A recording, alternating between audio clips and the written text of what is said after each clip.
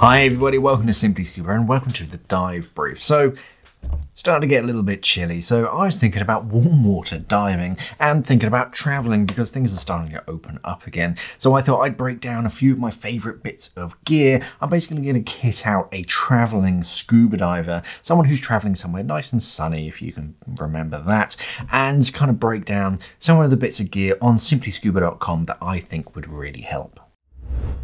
To start the list, we're looking at diving masks. So diving in sunny conditions, I'm looking at the Apeks VX1 mask, but specifically the UV cut. So this version actually has a treated lens. On the outside, it actually has a special filter that cuts out a certain level of UV light. So they act a bit like sunglasses to protect your eyes in and around the surface. Because you've got the sunlight above you, it's reflecting off of the waves as well. Even when you're under the water, it's still coming through into your eyes. You need to protect them.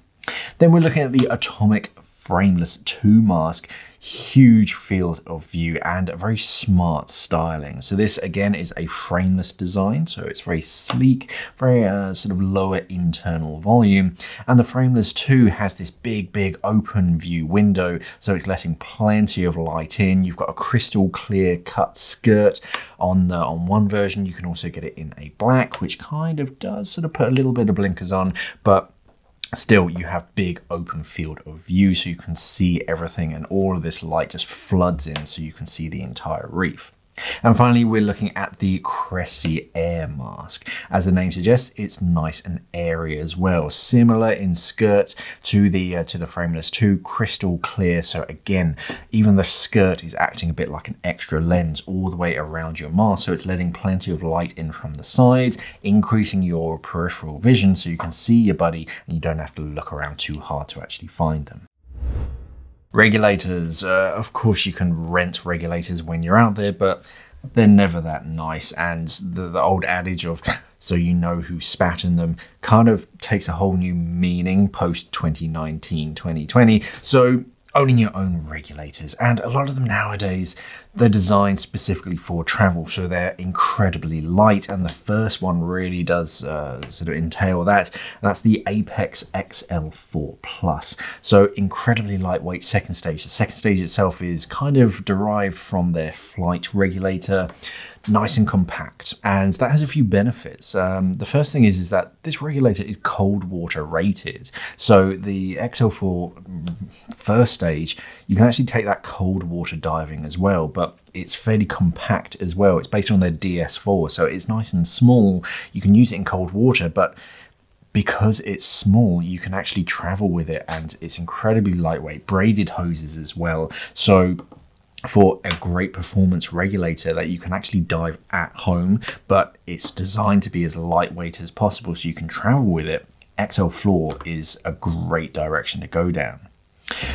Another direction to go down is the Atomic T3. Now this is really premium regulator territory. Titanium body on the first stage instead of marine grade brass. Titanium, incredibly strong, far stronger than marine grade brass, but it's also lighter as well. The second stage itself, all sorts of bells and whistles, all Atomic equipment is just pristine. It's lovely. It has clever things. The T3, it has a automatic Venturi lever, so you don't have to flick it on or off. It just does it automatically. Auto closure, or all sorts of clever stuff inside of it.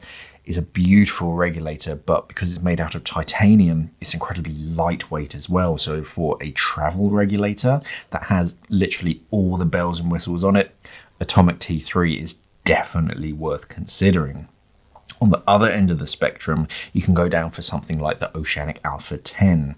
The Alpha range of Oceanic's regulators has always been that kind of workhorse down in the classic regulator design. Nothing overly fancy, they'll do the job, but they're also nice and lightweight as well. Cold water, so you can still take it diving in colder waters, but light again, so you can travel with it abroad. If you're not after anything overly fancy, then the Alpha 10 is a great regulator.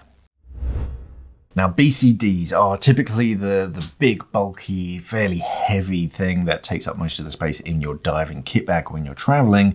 Again, there are traveling versions of BCDs nowadays. We have the Aqualung Rogue BCD. The Rogue is basically a bit more comprehensive version of their Outlaw BCD. The Outlaw was designed to be as stripped down as possible, a modular BCD with just minimal stuff to it. It was just a harness and a wing, and that was kind of about it. The Rogue is a bit more comprehensive. You have more bits and bobs that you can add to it, so you have a more comprehensive BCD, but it's still a stripped down BCD. Again, it's modular in design, so you can literally pull it apart, each of the component parts, and in that you actually have a very modular ergonomic system. Instead of fixed straps, they have hinges on all of the shoulder straps and the waistbands. You can pull it apart, you can repair it, you can replace bits and bobs. It's a great BCD, but it's also incredibly lightweight as well.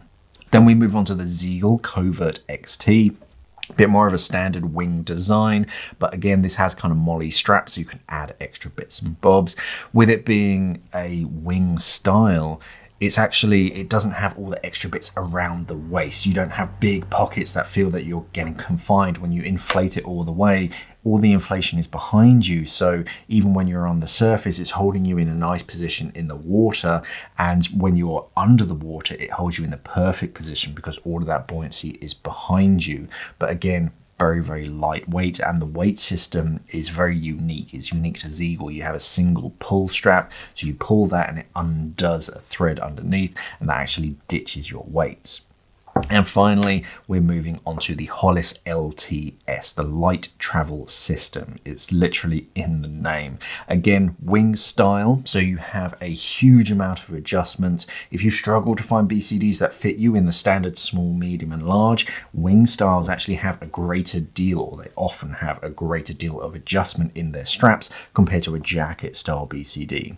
But the Hollis LTS is a tough BCD that's also lightweight as well. Normally when you go for a light travel BCD, they sacrifice hardiness and thicker materials for lighter materials. So if you do brush up against things, they're not quite as tough. But the LTS is still fairly tough despite being lightweight as well. Wing style, so you're still having all those benefits of trim, still has integrated weight systems as well. The LTS is a very smart BCD to look at. Wetsuits and exposure protection, you still need something to keep yourself a little bit warm, depending on the water temperatures. Obviously, I'm doing a bit of a range here. Starting off with the fourth element, Xenos. So this is the shorty version, but the Xenos range, they do everything from 3mm shorties to 3mm full suits. 5mm full suits. I think there's even a 7mm full suit as well. But for traveling, yeah, just a nice little shorty, just something with a decent quality neoprene, something that gives you plenty of stretch. Definitely worth looking at the fourth element Xenos range. It was designed to be very easy to get in and out, something that you can take on and take off multiple times a day during a long dive trip. That's kind of exactly what it was designed for.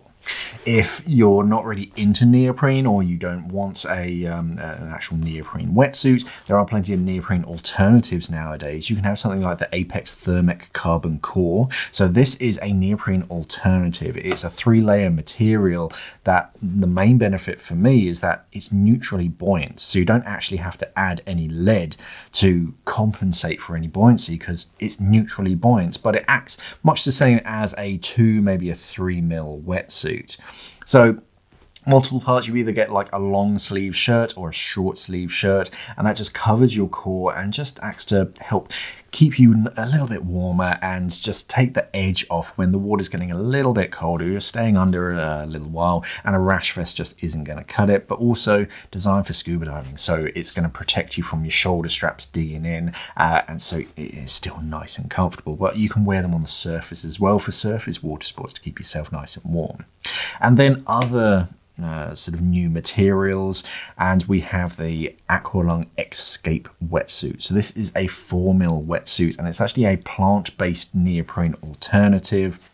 Funky colors, funky designs. It's not just the standard black wetsuit, you actually have some funky colors. The men's one, you have this sort of army green with red kind of detailing on it, and then with the women's you have blues and whites with this tribal kind of sort of patterning on the shoulders.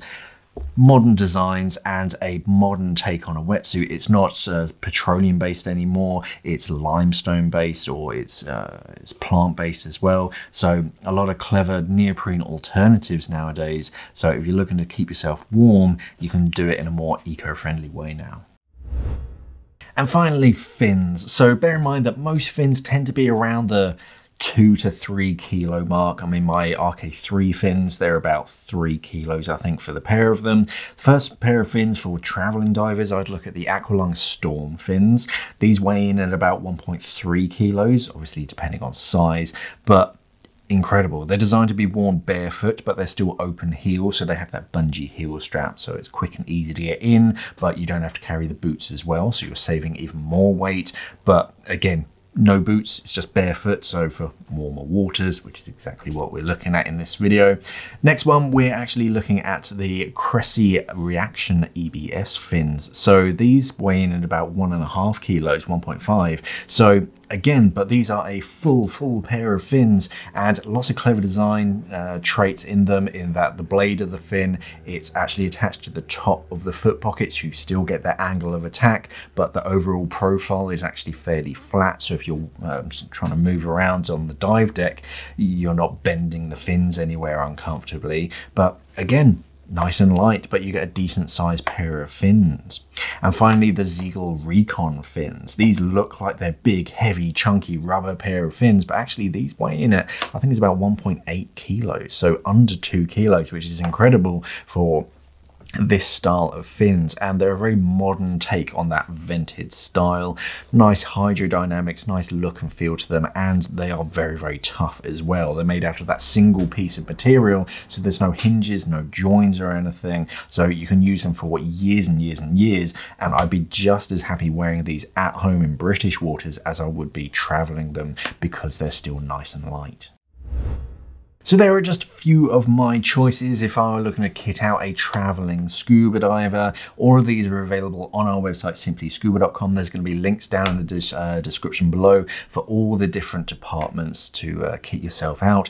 We sell a whole range of stuff from warm water gear to cold water gear as well, but let us know what your favorite dive equipment is for traveling, whether you have something to dive at home with and then something separate, or something that does both of them at the same time. Let us know any tips that you have down in the comments below.